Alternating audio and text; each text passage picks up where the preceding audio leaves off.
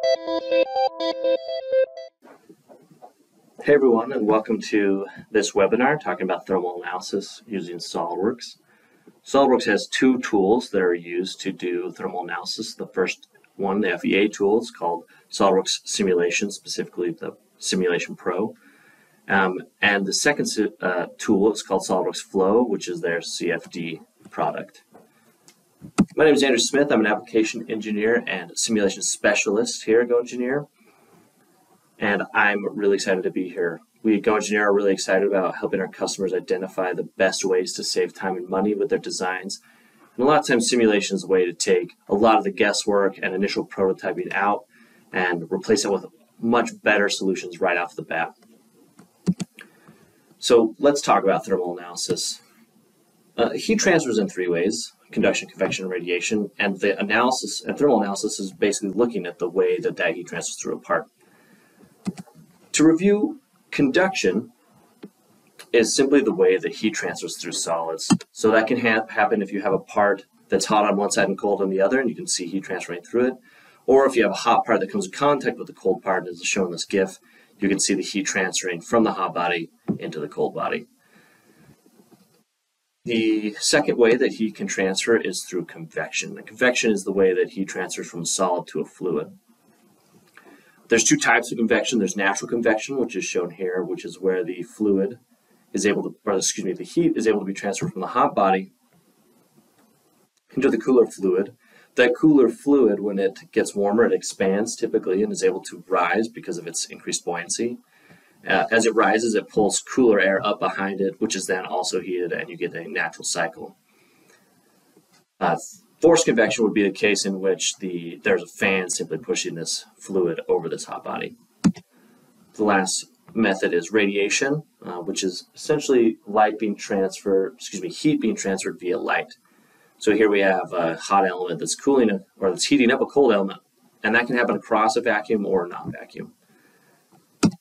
So we have these three methods of heat transfer, and we've designed a part. We want to know how it's going to go. These are the things we got to consider, and now we have to look at how the tools do that. So again, SOLIDWORKS has two tools that do that. The FEA tool, which I've shown an example here of that. This is simple bending of a beam. And then the CFD tool. And here I have it showing just a simple heat exchanger cycle. And again, I want to emphasize, if I say CFD, that SOLIDWORKS Flow is the CFD tool. If I say SOLIDWORKS Sim, I'm referring to the FEA tool. And I'll often use the terms interchangeably, so I'll say FEA instead of SOLIDWORKS Sim or vice versa. But hopefully this explains what I mean throughout the rest of this. So I have a pair of examples. So the first example is this pipe over here. I just have a cross-section of it. Essentially, it's a pipe that's made of two materials. And in the inside of this material, we have a very, very hot flow. It's air at 300 degrees Celsius. And on the outside, we have very cold air that's blowing about 100 miles an hour at minus 120 Celsius. There are a few examples of blast freezers that operate at these kind of temperatures. And basically, we have some mad scientist trying to cool down this fluid really quick, wants to know if his pipe is going to be sufficient. The second example I have is this ESC. ESC stands for Electronic Speed Controller, and those are typically found on RC aircraft and cars. I'm going to refer to it from the standpoint of an RC aircraft, probably the rest of this webinar. But the idea is that on the back side of this heat sink, you're going to have a bunch of electronics, and those electronics should be generating a ton of heat. And we need to get rid of that heat so those parts don't melt and destroy themselves, so that the machine will continue to function. So we're going to look at some design aspects of that. This is to simulate an RC aircraft that's flying at about 100 miles an hour, which is pretty fast for an RC aircraft, but there are those that do that. And so we're going to be considering that and various design considerations for that. So let me go to SOLIDWORKS right now. A couple things I want to point out really quick about the SOLIDWORKS situation. Number one, it's super easy to use. If you've used SOLIDWORKS before, it's not very hard to get educated and rolling on using either of these thermal tools. The other thing about SOLIDWORKS is that it's fully integrated. So the simulation tools aren't separate. I don't have to export a part from SOLIDWORKS into another tool. I just continue to use my SOLIDWORKS. And all I have to do to get that to work is choose my add-in. So in this case, you can see I have my SOLIDWORKS Simulation add-in already ready to go, and my SOLIDWORKS Flow Simulation add-in both already in my SOLIDWORKS ready to go. And that's another thing that's really awesome is I can use both of these at the same time. I don't have to close one, open the other. I can be doing sort of FEA results, FEA studies on one, and CFD studies at the same time on the same part in the same window. Yeah. So let's talk about the FEA tool here. So here in Sim Pro, I have this thermal study. And to access that, I click on my Simulation tab, New Study, and select the thermal study here. So here I have my thermal study ready to go. A couple things I want to point out with the FEA study on thermal analysis is, first of all, when I apply loads for temperatures, I don't have a ton of options, and that's fine. One of the things I'd like to point out that's really important, though, is that convection in the FEA solver is an input, not a result. So if you happen to know some parameters about your design, like you know its temperature, and you know its the airspeed around it or whatever, and you happen to know exactly the geometry, a lot of times you can approximate the convection, and in which case the FEA tool would be sufficient. But oftentimes you don't. And if the case is outside of the norm, for example, if you have a cylinder that's maybe bent or has a kink in it or something, the flow's not quite regular, or if you have a turbulent, something that's causing eddies to form upstream from the pipe that you're looking at, the convection coefficient will not be easily calculatable, in which case it's going to be hard to enter the value here of how much convection is going to be coming off of this. In this case, I did a pretty quick hand calc to find out the convection coefficient, and it came out to about 100 watts per meter squared Kelvin, give or take. Again, it was pretty rough, but we'll see later on that with the CFD tool, it gets a little bit validated. Now, the setup's pretty simple, the writing's pretty simple, and it all works pretty good. And then if I want to switch over to the CFD tool, this is one I've already created, but it's really easy. I can go over to the flow simulation and follow the wizard to create a new one. But it's sort of similar, except for in this case, I don't have to input all the convection coefficient. All I do is I input the initial temperature of the inside, and then I create the initial conditions on the outside, which show that high-speed wind at those cold temperatures. And it's able to calculate the convection coefficient for me, and I can actually have that as a criteria that I use to solve this study. So here I have my average heat transfer coefficient on the outside face. So that both gives me the convection coefficient as it's simulated, and that's really powerful. So that's kind of the basic setup. Both of these I've run previously, and I'll show you the results back in PowerPoint here. So let's move with that. So here's the FEA results from the FEA study. Again, I got one temperature on the inside, and then I just say convection's happening on the outside, and this is what it does for me. That gives me a uniform, symmetric heat transfer or heat movement through that. So you can see the temperature distribution's really regular here. And that's what you expect, because it's assuming that the heat is transferring off the outside face the same temperature at the same rate on all parts. And then I have here the FEA stress results. And one thing I'd like to point out before I talk about those too much is it's really easy in either the FEA studies or the CFD studies to transfer those thermal loads into a stress study and be able to calculate the stresses from those thermal loads. So that's what I did here, just transferred those over and got these FEA stress results. The thing I'd want to point out here is this dark reddish brown color is actually the FEA stress results with the yield strength limit shown in that dark red. And the idea here is that this shows that these parts both fail in a lot of places at these thermal loads. So if I'm designing this part, you know, I'm like, this, I got to do something better. This doesn't work. My mad science isn't good enough. Now here's a comparison between the FEA and the CFD tools. The FEA tool, again, you can see that uniform heat distribution.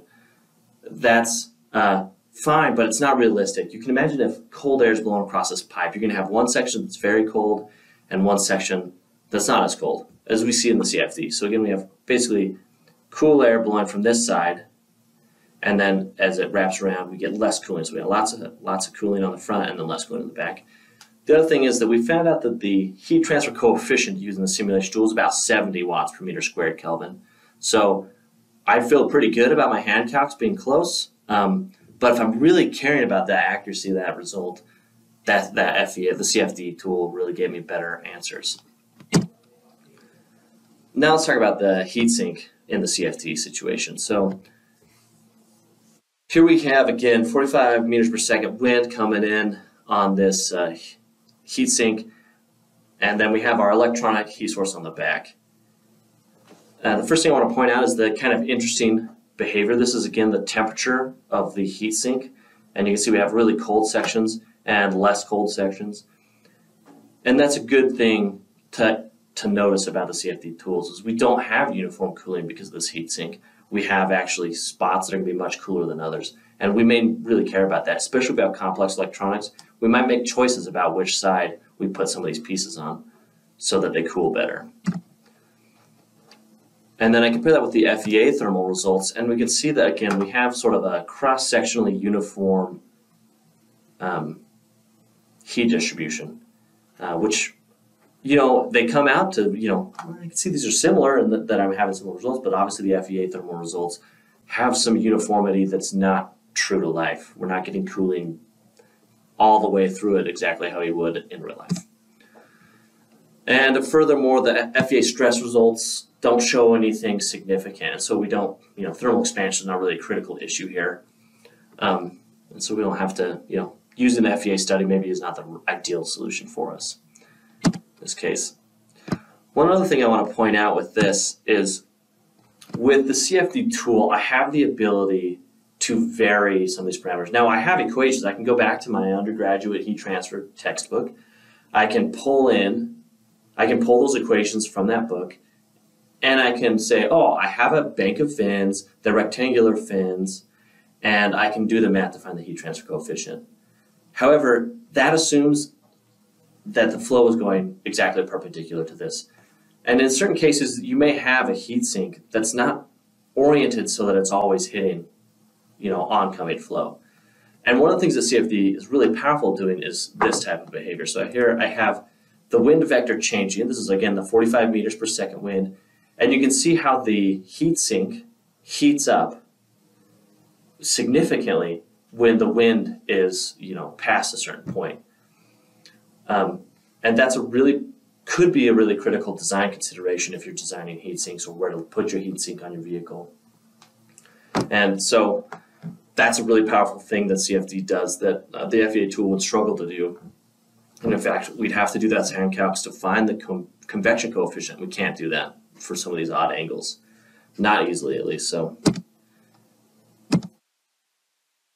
I have this list. Why should I choose CFD if I already have the FEA tool? And I kind of went through this, but what I'm going to do instead is we're going to look at this flow chart. So this is basically, should I choose CFD or FEA? And I have this flow chart ready to go. So again, we're going to start with the pipe bands of these two constructed pipes, and we're going to say, okay, I know I need to design this pipe. What tool should I use? Should I use the CFD tool, the SOLIDWORKS Flow tool, or the FEA tool, or SOLIDWORKS Sim? So are we doing a thermal analysis? Yes, otherwise this is the wrong flow chart. We need to go somewhere else. So, next question. Does my product contain any of the following features? Does it have fans, PCBs, cooling or heating circuits, or is it a lighting system? In this case, no, it's a pipe. It's a composite pipe with two parts. So the answer is no here. The next question is, am I going to be performing many or complex thermal analyses? In this case, the answer arguably is yes. But for the sake of argument, for the sake of being able to show you how this flow chart could work, let's say no. It's pretty simple, you know, I don't need to do a lot of these. I only do it a couple times before I get results I can trust or whatever. So the next question is, could convection or radiation affect performance? The answer is yes. Convection is really critical, actually. So the next question is, can I accurately predict heat transfer, or can I ignore heat transfer from convection and radiation? If the answer is yes, I can accurately predict the heat transfer over a cylinder. The next question is thermal expansion important? And if the answer is yes, then I would consider both. So the idea here is I probably could go with the FEA tool if I wasn't doing a lot, but if I need to do a lot of these studies, or if I'm really considering the accuracy, I probably need the CFD tool. And if thermal expansion and stress from thermal loads matters, then I need the FEA tool. So, you know, you gotta look at that. So now let's consider the heatsink. So again, the question is, do I want the CFD tool or the FEA tool? Am I doing a thermal analysis? Yeah, we already went through that. We should be. Does my product contain any of the following features? Fans, PCBs, cooling heating circuits, light system. When I'm looking at just this heatsink, the answer is no. But the truth is that if I'm designing an ESC or even designing the heatsink that would be attached to the ESC, I really care about the heating circuit that's on the other side. It's going to be creating a lot of heat. And so really the answer should be yes. Again, for the sake of demonstrating the flow chart, we're going to say no. That's kind of a fib, but it's okay. Are we going to be performing many or complex thermal analyses? We'll say no. Again, I'm going to want to model those heat sources on the back. So the answer really ought to be yes here, but we'll say no. We want to show off this flow chart as much as possible. So the next question, could convection or radiation affect performance? Yes. Can I ignore or accurately predict heat transfer from convection and radiation? I can't. Unless I know for sure I'm going straight on all the time, I'm going to need results that are better than the hand calcs I can do if that flow is anything besides straight on at 0 degrees. So is thermal expansion important? In this case, the answer is no. And so I go straight. I don't really care about the thermal expansion. I don't care about the stresses. I really care about the heat transfer. CFD is the right tool for this. I want to go with SOLIDWORKS Flow. So here's that flow chart again. Yeah, there you have it. I just want to thank everybody for being here, for watching the video. Both these thermal analysis tools are really good and could really benefit you. The CFD tool has some capabilities that the FEA tool doesn't, but both are able to translate that thermal load into a static study if you need. So we have two great tools here, and hopefully this helps you make a decision about which one will best help you and your business and help you save time and money moving forward. So thank you again so much for showing up, and hopefully we'll see you again soon. Thanks.